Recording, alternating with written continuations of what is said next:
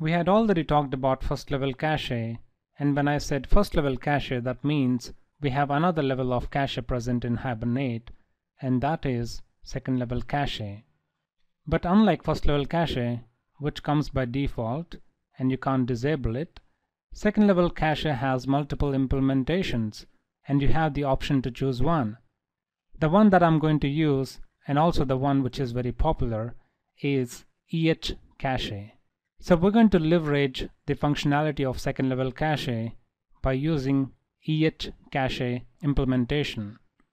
But the main difference between these two cache is that the first level cache is scoped within a session, and all the objects that are going to reside in the first level cache will have the life of a session, but whereas second level cache is scoped within the session factory, and all the objects that are going to be present in second level cache can be accessed or visible to all the sessions that come under that session factory. So let's take a look at a very simple scenario of persisting a data and then retrieving it. Let's say that you're trying to store the employee data, so you would create a session and you would call session.save to save the employee details. So a copy of object's data will be copied not only in the first level cache but also to the second level cache before it gets persisted into the database. And then when you're trying to retrieve that object from the same session, since that object details is present in the first level cache itself, the object or its details or its data will be retrieved from this first level cache that corresponds to that session. But if you're trying to access the same object from another session, then since that object is not present in its first level cache, it will go and take a look at the second level cache, and in our example that object is indeed present, so it would fetch the object data from the second level cache. So it doesn't have to go all the way to the database and fire a query to get the employee details. So this is going to affect positively in terms of application performance. So let us take a look at steps involved in configuring the second level cache. Also, we're going to take a look at a very simple example. So here are the steps, first of which is to include all the libraries that are required. And in our case, since we want to use the EH cache implementation, we're going to include the following dependency in our Maven project. And once you include that, do make sure that you Maven update the project so that the respective libraries would be present in the repository. And optionally, if you'd like to get a little bit of control on the second level cache, or if you'd like to make changes to the default configurations, then you can also include the following dependency, which will enable you to do some customization on the second level cache.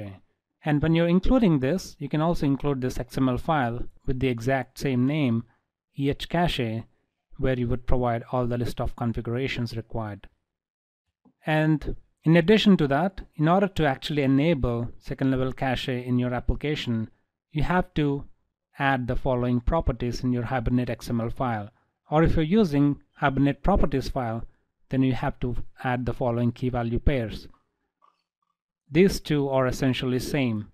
So by this property, you're just enabling the second level cache, and you're providing here the implementation of second level cache. And finally, we're also enabling a query cache, which we'll take a look at in later chapters when we talk about Hibernate query language. And finally, for all the entities that you want to be part of the second level cache, you have to provide the following annotation, cacheable, that will make these entities qualify for second level caching. And in addition to that, you can also provide the concurrency strategy by providing this annotation. We're going to talk about concurrency strategy option in coming videos. So let's go back to Eclipse and take a look at a very simple example. So I have the exact same code as previous. The only difference is I have now added this particular statement, and that just print total number of hits to second level cache memory. And of course, whatever the things that I had mentioned as part of this file, I have incorporated them. We got dependencies in the pom.xml. I also have those configurations set in the Hibernate file, or if you have a different name, whatever it is. And in addition to that, in the only entity class that we have, employee, I have included these two annotations. And that's all there is to it. Now let's take a look at what's going to happen when we run this program. So first of all, we're calling this method test, within which we're just simply persisting the employee details, just as you see in here. So while this employee is getting persisted, those details will be copied to first level cache of this session, and then into second level cache, and then into the database.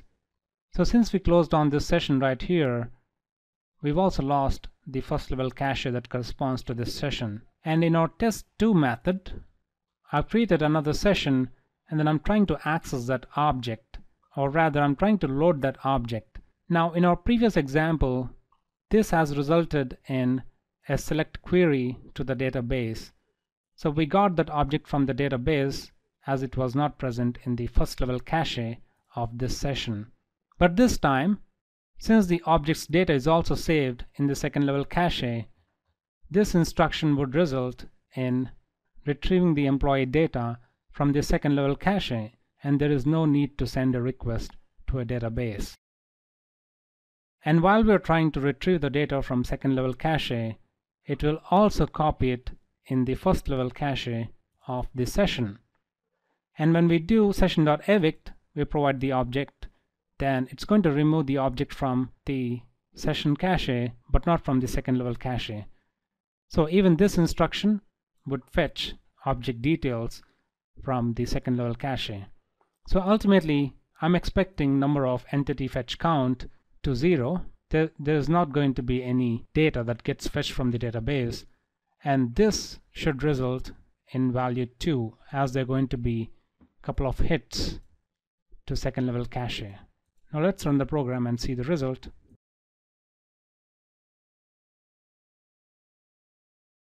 And sure enough, we have the expected output. Alright, we'll continue from next video.